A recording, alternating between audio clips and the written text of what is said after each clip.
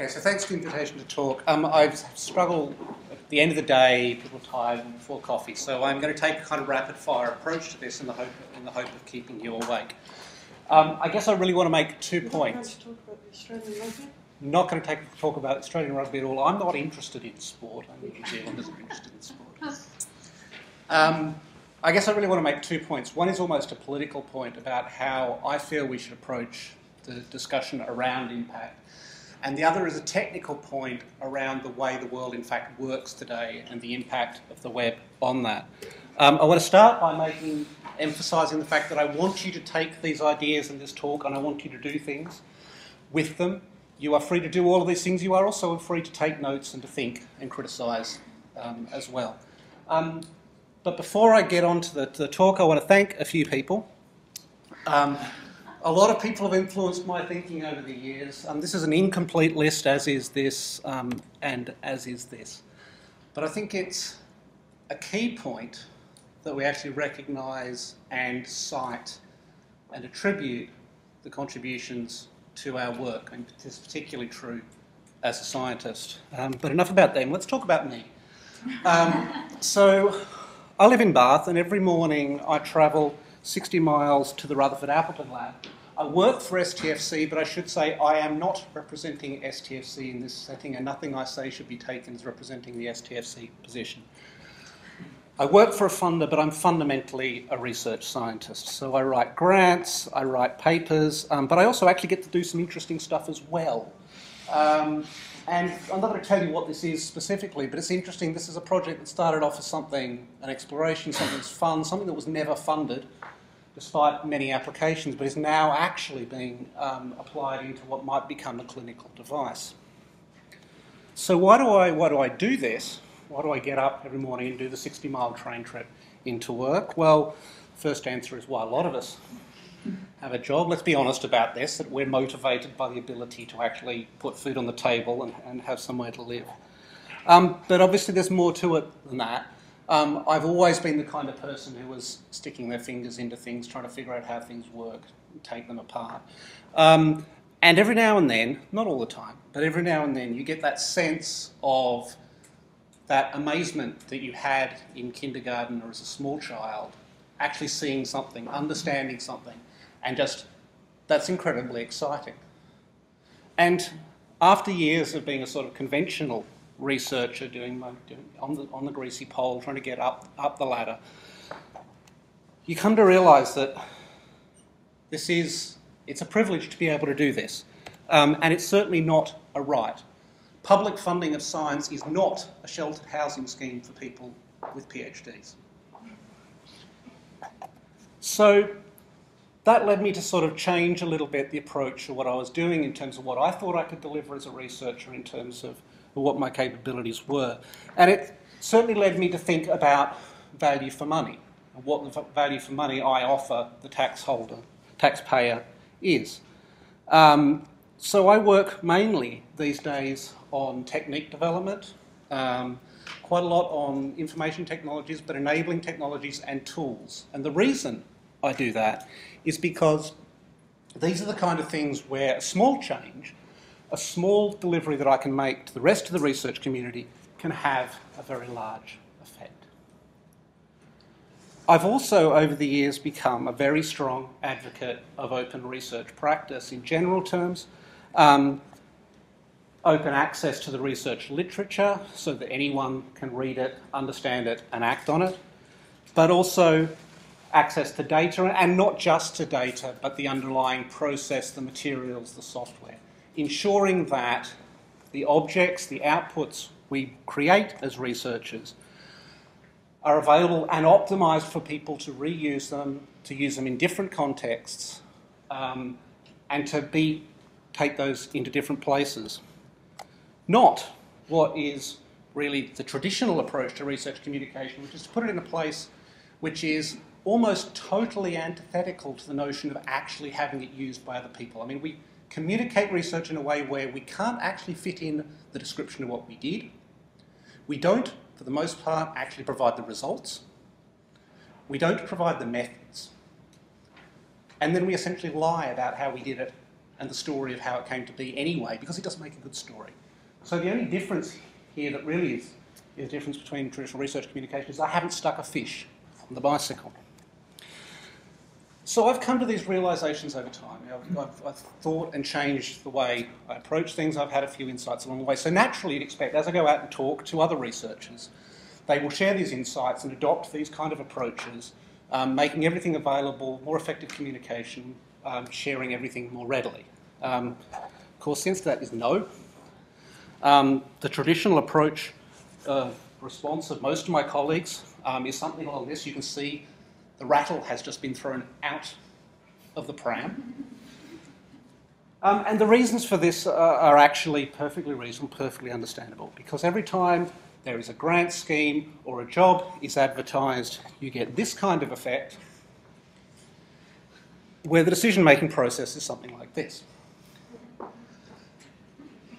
It really is the case that the difference between getting the grant, getting the job, is the outputs in the right venues, not whether anyone's read them, not whether anyone's used them, certainly not what the downstream effect is. The question is, have you got your papers in Science, Nature, Cell?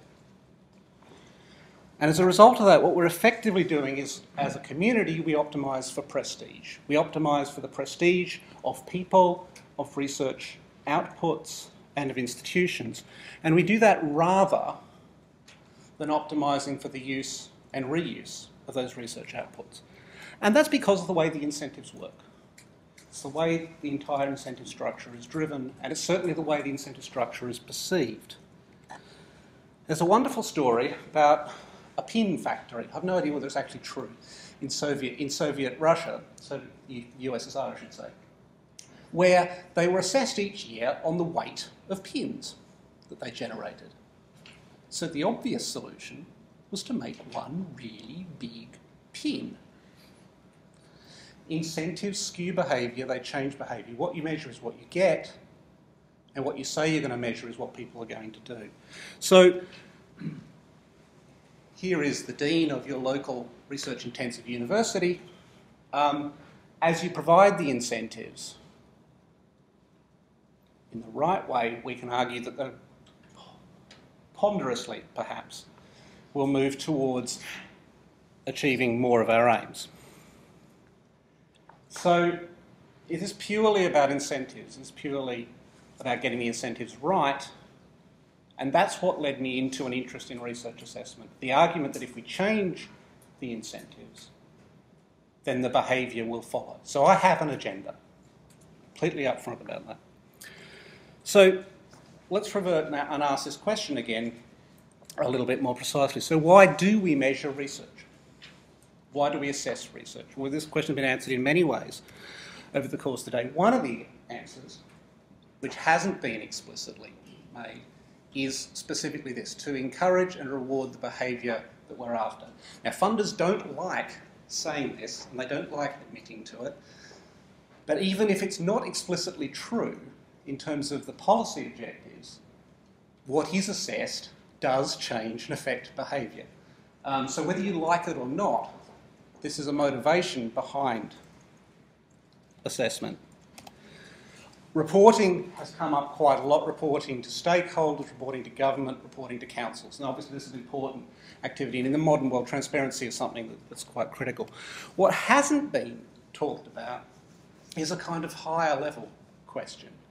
Talked a little bit about strategy, but what we've not talked about is questions about the architecture of the community, the architecture of the research effort. Do we assess to ask questions about how we structure the way we fund research, the research we choose to fund, and the way we organise the community? So let me pose you a question. I'll come back to this in a second. So this is a question that I posed to you. Do we want to fund the best science, or do we want to fund the best outcomes when we deal with research? And I ask that question because I think there's an elephant in the room at the core of all this that we're not really addressing. And that elephant is the question of why we do research at all. Why, as a society, do we choose to put significant proportions of GDP into research? Why do the public choose to fund charities, fund research? Why do governments fund research? And of course, it's not really governments, it's actually taxpayers. And of course, it's not the public, which is a term we should ban, but of course, we are part of that public, we're part of a contributing aspect of that. So there are a number of reasons why society funds research. One of the most obvious ones and one of the easiest ones to sell is medical advances, cures to disease.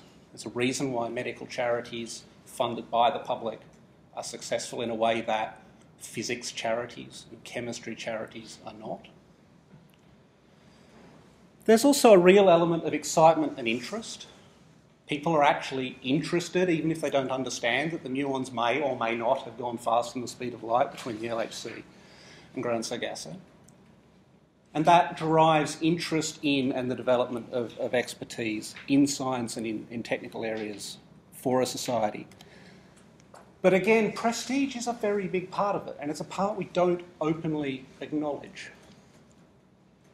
Press release from Business and Innovation Department of the UK government today, talking about a study that looked at the outputs of UK research, fundamentally stressed all the prestigious elements of that research, that we're ahead of the Americans on this, that and the other, that we're more productive. But it was fundamentally focused on prestige. If you want a really hard example of that, consider the research assessment exercise last time around. It came to the wrong answer with respect to several universities. Those pockets of expertise, pockets of excellence, if you recall, that were then serially defunded because they weren't in Oxford and Cambridge. But also, think about the way that this research is ranked and described. Research of national relevance. The research which is focused on this country, that is embedded in the local environment, is deemed not significantly important enough to fund. That's a perfectly rational decision to make. If you want to fund a national research effort for prestige, that's a choice to make. But it's a choice to make, not something to do by default. So, let me come back to that question. You're going to split people down the middle, I would expect. For me, in a sense, it's a no-brainer. You want to fund results out the end. And there are cases where funding the best science will not with that outcome. You can create great software through development, but no one's going to use that software until you've dealt with the interface. The interface is not great science. It's necessary. It's not hard work. Another question. Is it better to maintain a diverse research community spread across a wide range of institutions, or should you concentrate your effort inside a small number of institutions, arguing for critical mass? Do you invest in infrastructure, or do you fund research projects? You know, these are all choices, and they're usually presented as theological issues of argument. People have positions on these. We don't usually discuss them. But, and I think Julia made this point, they're not theological issues, they're engineering questions. They're questions of optimisations, they're questions of optimising a complex system. But we deal with complex systems. We understand a lot about complex systems. It's a question of getting smart people to get the data together, to get the basis for making those decisions, and understand how all of these things relate. But they're only engineering questions when we actually answer the core question, which again is, what do we actually want as a society from research? And that's not a straightforward question. I don't necessarily have an answer, and I don't think I should have an answer in many ways. I mean, we want impact. We don't actually know what we mean by impact. We haven't really had that conversation. So where do we go from here? What can we actually do in a productive sense? How can we address the agenda and take things forward? So I'd argue that we're stuck with this word. Politicians like it. Elements of government like it. There's a lot hanging off it. But I would also argue, given that we don't know what we mean by it, that we have a real opportunity to grasp the agenda. Words have power. And if we choose to act and define on our terms and make sense of them, build the tools that address those terms and those definitions, then we can take control of the debate. And if we don't, then someone else will. So, this is my view of how we approach the question. And it's based on a fundamental assertion that what we want to see, the reason we fund research ultimately is because we want to see it used. And we want to see it used in the right places, whether that's in a medical setting, in an educational setting, in further research, in an academic setting, or in a commercial setting. We want to see it used at the right time because we know that research can take a long time to mature. We know that the environment for its use, the technology required for its use may not be there for 10, 15, 20, 30 years. So we want research to be reused and we want it to be reusable for the future. So my argument at its core is that when we're talking about impact, all the kinds of different impact we refer to are all kinds of reuse. The application of research is reuse. The commercialisation of research is reuse. Its use in education, its use in engagement. All of these things are the reuse of research. But also the traditional measures. What researchers think of as impact is also a measure of reuse. Citation in particular is an indication that research is being used and is being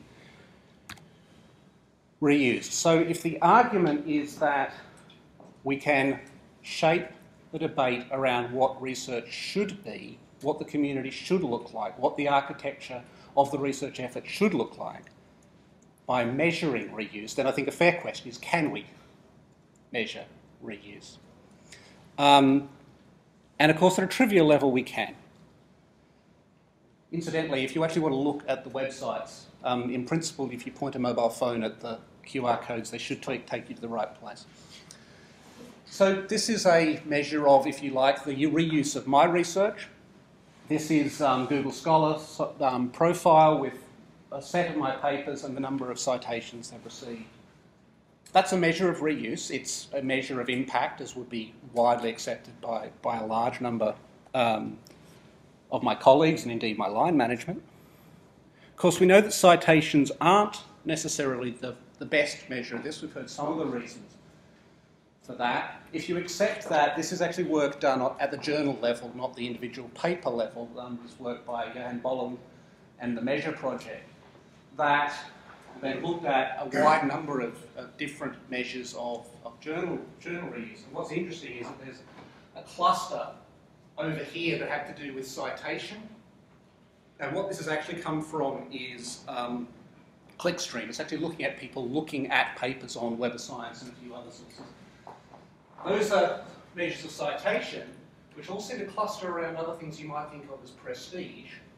Up in that corner, they're actually measures of use, people actually looking at things, actually downloading the PDF version, those kind of measures. So it's kind of interesting that there's citation as use measures, but I don't really put this up just to complain about citation measures. The reason I put this up, the reason I picked this particular picture is because it's made up of data based on 100 million clicks through websites, not on a couple of thousand citations. The tens or hundreds of thousands of people interacting with the research literature, and it's all been measured. Most of our activity, most of what we do now happens on the web in one form or another. And that means that we are interacting with these objects no longer in a way where you would have gone to the library and pulled something down and perhaps been able to photocopy it and include it in your report without anyone noticing that you'd stolen it. All of this now happens on the web. Even if you don't acknowledge it, there's someone within about 5 minutes, see under German politicians' PhDs, for instance, who's going to figure out this has been taken from somewhere. And more to the point, those tracks, as people interact with all of these objects, can all be followed. The systems can be followed. You create a track, a stream of what has happened, of the way you interact, of the way you reuse the different objects you're relating to. Here's an example. Work by Martin Fenner on a thing he's calling Science Card. A couple of these things are sort of inspired by a concept from Paul Groth. Some of you will know, who said, I want a baseball card, my academic baseball card. Again, the notion of the personal profile comes up. I didn't actually do anything to create this. This is all pulled automatically from information freely on the web. We have some citation information down here. This is from Scopus, this is from Citations in PubMed Central. But we also have some other traces. These are people bookmarking my papers. People who've decided to select that paper and put it in their own personal library, either on Mendeley or CiteYouLike, presumably because it's of some interest to them, either because they agree with me or they violently disagree with me. Not sure which yet. But they don't always match up with the number of citations. It's a different kind of measure of interaction and reuse, but it's one that is tracked as a side effect of what people are already doing. Here's another one. This is altmetric.com from UNAIDI, and this is actually tracking the number of tweets associated with particular papers. The one at the top happens to be one from the archive. And so you've not only got the conversation that's occurring around these papers, you've got some sort of measure of how many people are interested in them, and a measure that's extremely rapid. Those papers went live in the last 2 weeks. This may not necessarily be information that you'd want to look at 5 years down the track and reflect back on what was happening, but if you want a rapid measure of how much interest a paper is generating, then this is not a bad way to do it. The data's very hazy at the moment, but it also looks like the number of tweets a paper receives may be a better predictor of its eventual number of citations than the journal it appears in. So we have bookmarks that are reused. There's discussion around these objects, which is reuse. And we can track all of these things, some better than others, some more effectively than others, and some more accurately and precisely than others. But we have the potential, certainly, to track all of them. But so far I've only really talked about papers, the conventional, the traditional research output. What about software? Something that's regarded increasingly as an important part of research communication, certainly an important research output, one that's heavily reused. Data, again, something critically important that we handle extremely badly for the most part. Presentations, blog posts, all of these other things that are a growing part of the research output, all of which are exposed on the web, or if they aren't, then no one's using them for the most part. And all of which can arguably be tracked by downloads, tweets, again, records of people interacting with them. Here's another example of a website with a great name. It just so happens that Jason Preem happened to have this domain name. So this is work head of PVR, Jason Preem, Mark Arnell, Christian DePara, and Paul Groth came out of a workshop that I ran a couple of months ago.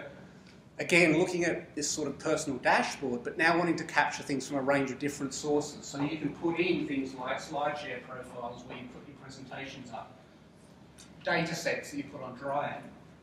And interestingly, because the data is there, because it's well organised, you can get information from the NIH about papers associated with grants as well. So you can see numbers of downloads, numbers of views, numbers of interactions, numbers of uses of presentations, of data sets, and indeed, if you want to be boring, you can even look at traditional papers. All of this information grabbed from the web, pulled down as a result of the trace that people leave behind, as a result of what they're doing, going about their regular research. It's not even very difficult. I've shown you 3 services. The first 2 produced by one person. In both cases, most of the work was done over the course of a weekend. The third one, core was built in 16 hours. The hard part was all the work that had to be done afterwards to make it stable and make the interface nice so that people could use it, so that people would want to interact with it. But this is actually pretty easy to pull information down on. A lot of this is very accessible, which for those of you spending tens of thousands of pounds on reports from Thomson Reuters and Web of Science might raise a few questions. Okay, that's fine. That's very practical. That's very pragmatic. You know, what are the downstream uses of these things? How are they being used? How are they having an impact? What about the Blue Skies research? What about the stuff that takes decades to mature? And the thing I like about this argument is that I think we can capture this and we can actually get around the usual problem that we have when we talk about the impact of non-directed, of blue skies, of curiosity-driven research. And that is that we know perfectly well that most of this will not be applied. But we know we need a portfolio of it, and we know we need to make sure that it can be used. So we need to maximise the potential for its discovery and reuse. And again, I return to the argument about where we are at the moment in terms of prestige. It's more important now to publish in a journal where you get lots of brownie points than it is to make sure that the data and the process for your research is available. We keep making this argument that the government must fund curiosity-driven research, but it's there, it's investment in the future for innovation that will happen in 10, 20, 30 years' time. Have you tried to find a paper from 30 years ago recently?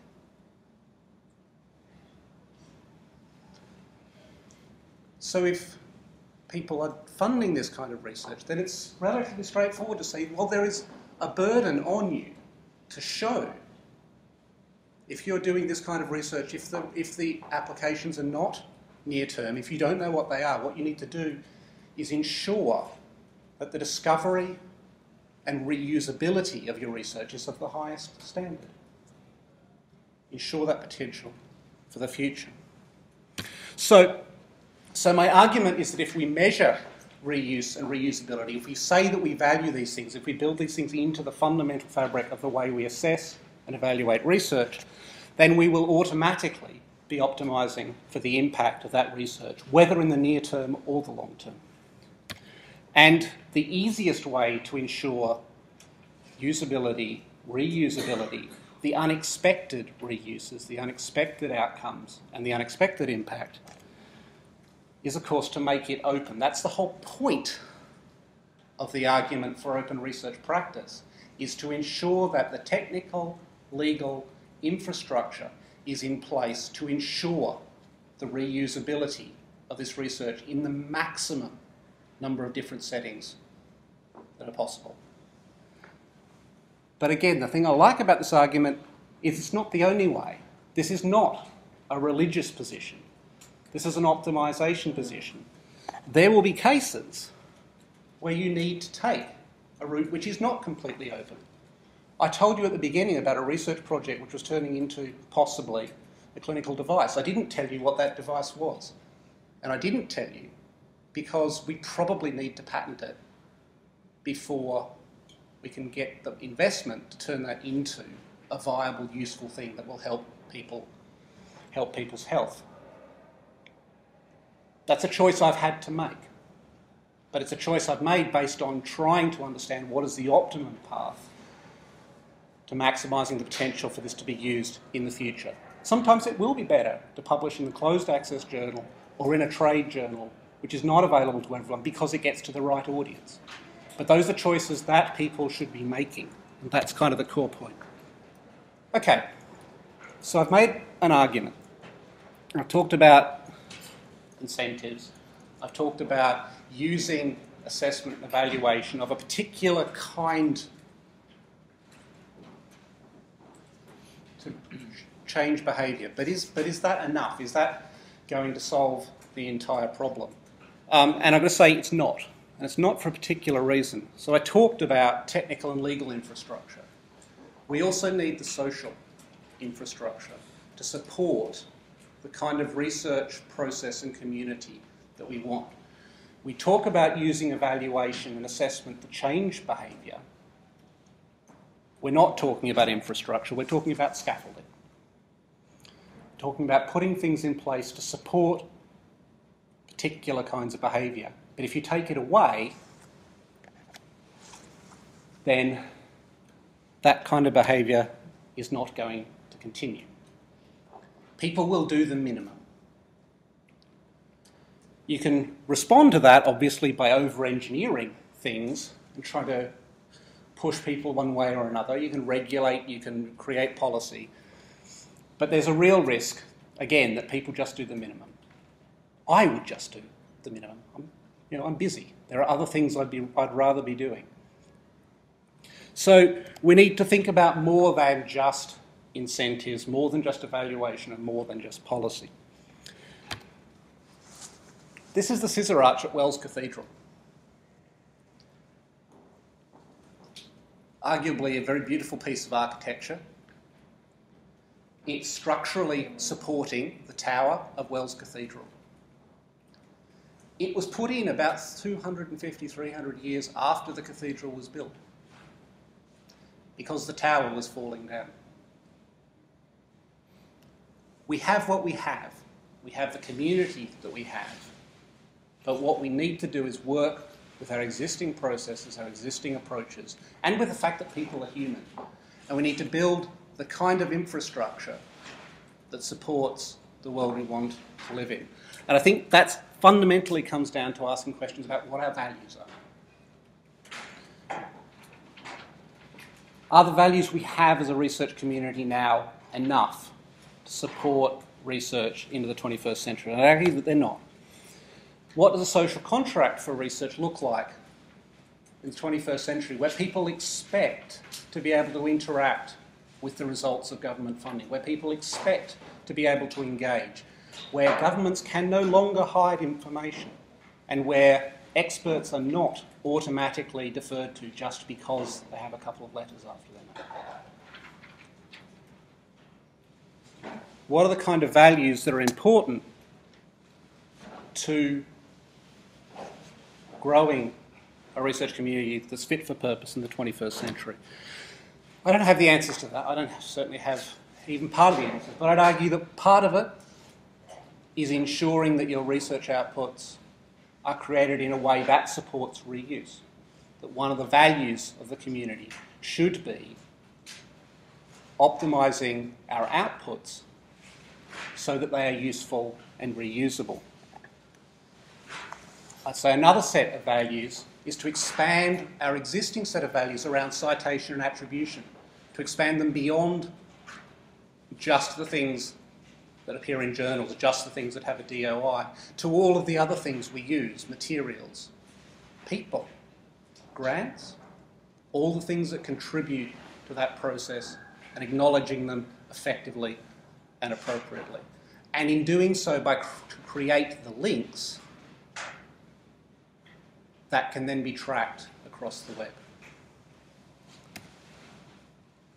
I think impact as a concept, as an idea that we want research to have outcomes, that we want it to make a difference, will be at the heart of this.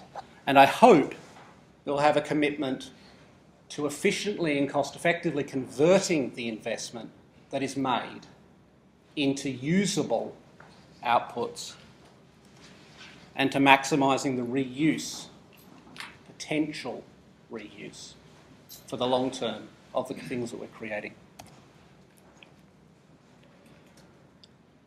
To do that, we have to go back to that question. We have to go back to the elephant in the room.